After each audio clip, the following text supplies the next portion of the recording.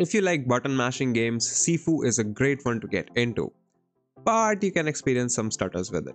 My name is Yadullah, you're watching Candid.Technology, and in this video we're going to talk about how you can fix stuttering issues in Sifu.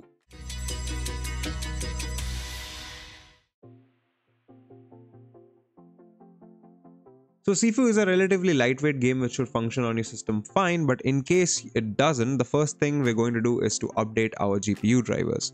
Now, the easiest way to do this is to just open up your NVIDIA app or AMD or Intel app, depending on what GPU you have, and going to check for drivers. So if you have NVIDIA, just fire up the NVIDIA app, head over to drivers, and then you'll have the option of checking for driver updates right here if there aren't any already available. Another thing to keep in mind is that you're using game ready drivers and not studio drivers, because these two drivers can actually make a big difference in how your games are run on your GPU.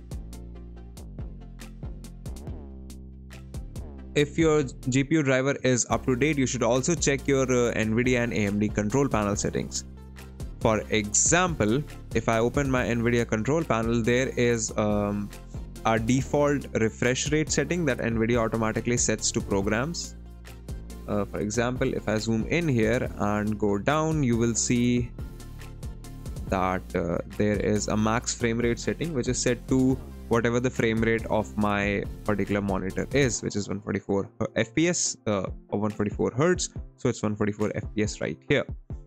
If you're looking at program specific settings, and let me see if I can find Sifu in this list.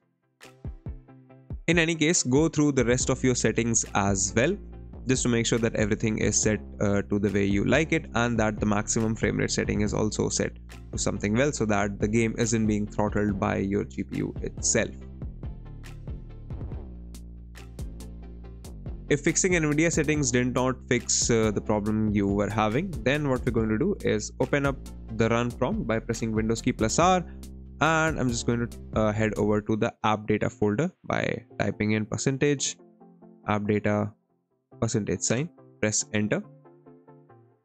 In here we are going to local, so we'll go back to app data, click on local. Here we need to find the Sifu folder, double click save, then click on config. You will have the WinGDK file, and then you will find the engine.ini file here. We're going to right click and open this with Notepad, and now let me just drag and drop it here.